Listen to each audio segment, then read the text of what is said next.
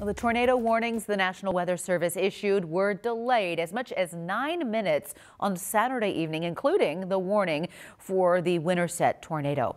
Local 5's Dave Downey has more in Madison County. Yeah, here in Winterset, 3 days after the EF4 tornado tore through the town, some people got between 5 and 10 minutes of warning.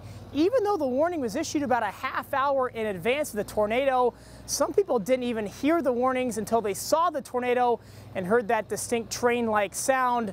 But why did that happen? The next thing I know, I thought I'd move my car under the garage in case it hailed. And then I could hear the train coming down the road. And that's when I knew the tornado was coming. Don Hogue survived the deadly EF4 in his home in Winterset, but it was close.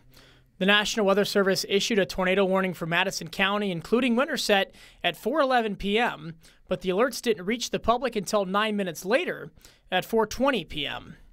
At 4:26, the tornado touched down just north of Macksburg, then it struck Winterset at 4:40. That's an incredible 29-minute lead time, about double the national average of 10 to 15 minutes, according to the NWS. But the question remains, why was there a 9-minute delay? I reached out to the National Weather Service Public Affairs Office in Washington, D.C. I was told the investigation is ongoing and that Local 5 would receive a statement, but no statement has been provided as of this evening.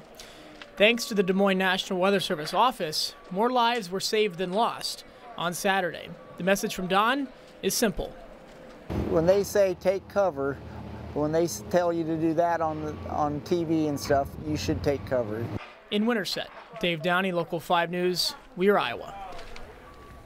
And we will remind you, this is why we break into coverage, because the more ways you can be informed, and even if it's one person who may be in danger, the more ways people can be informed, the better. And fortunately, that glitch we're hearing about didn't really impact our on-air or online coverage. Yeah, us meteorologists here at Local 5 and all TV stations have a direct contact with the National Weather Service online. So they told us that, hey, this is not going out properly to everyone, but we are issuing a warning and we will let you know. So we passed that on air as the tornadoes were happening. So kudos to the National Weather Service here in Des Moines for doing the best they could in the difficult circumstances. And as Dave mentioned, certainly likely saved some lives in central Iowa on Saturday.